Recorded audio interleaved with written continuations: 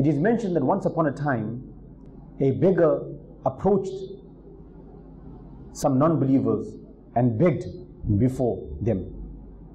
This beggar begged and said, "Can you give me something to eat? Can you give me some money?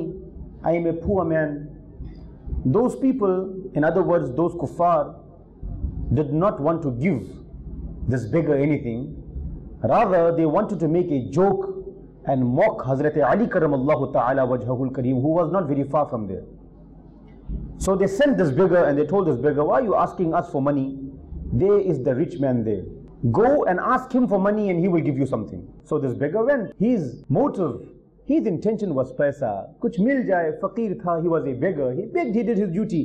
When he went before Hazrat Ali radiyallahu anhu and when he stretched his hands, he raised his hands for some money. Hazrat Ali radiyallahu anhu knew the intention of this beggar.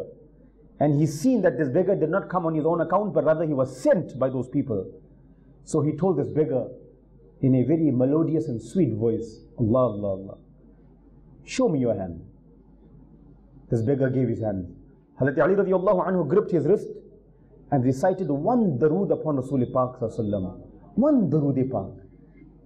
One darood Pak, and he made dam. He blew on the palms of the beggar and he advised him to close his fist. Close his mutti and don't open it here, but go by them and open it. Allah, Allah, Allah. When this beggar went towards those kuffar, they started to laugh again. Ki by blowing, phukne se, dam karne se kya hoga? If you want to give something, you need to put your hands in your pocket and give something. Phukne se kya hoga? When he went close and when he opened his palms, it is mentioned that those people saw there were 10 golden coins in his palms. According to some narration, it was one golden coin. And looking at this karamat, that through the blessings and barakah and virtues of Darood, that empty palm was filled with a golden coin. Many kuffar from there said, "La ilaha illallah Muhammadur Rasulullah." That if this is the blessings of sending Darood upon Rasul Pak, then how barakat wala my beloved Nabi must be. If this is the blessings of sending Darood upon him, then he himself, how blessed he must be, how great he must be.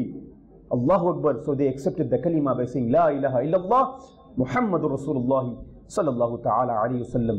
Sallu ala al-Habib sallallahu ta'ala ala Muhammad sallallahu ta'ala alayhi wasallam."